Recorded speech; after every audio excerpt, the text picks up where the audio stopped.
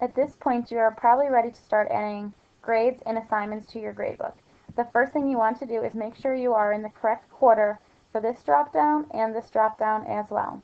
Next thing you want to do is make sure you are in the right class, and I want to add an assignment to my physical science class, so I'm going to pick third period.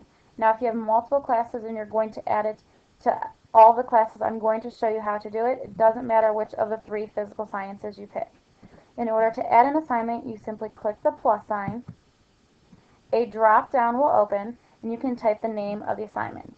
The name of my assignment is going to be Built for Speed Lab Report. When I tab over, I can see the abbreviation pop up there. If there's something else I want to use an abbreviation, I can simply erase it and type it in.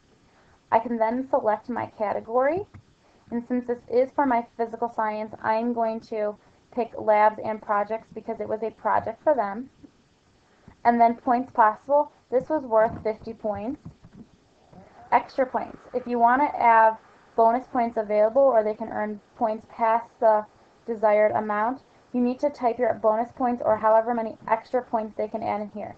For example, if they can earn up to 10 extra points, you will want to put a 10 here.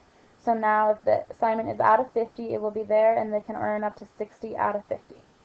It is points category, and the due date I can change it, but it was today, so I'm going to simply click on the 24th. I want to include in my final grade. If I do not include in my final grade, it will not publish it. I can type a description, and I can also add in a link to the assignment if it is posted on the website. From here, I'm going to click Save in the bottom right-hand corner. I'm going to X this out in the top left corner. And if I scroll to the right, I can see that the Built for Speed is in purple as it is a lab and a project.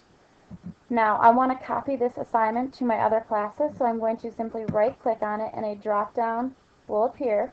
I can click Copy Assignment. I can click Built for Speed Lab Report and then click Next. And I want to copy this to my 5th and 6th physical science as well, so I'm going to click 5 and 6. And I am under quarter 1, you always want to check that. And I'm going to click OK. And now it is added to my 5th and 6th physical science class. From there, I can begin entering grades and typing 35, 45, or however many points each designated person has gotten. Once I am done with that, I can simply click Save, and the grades are saved and my gradebook is updated.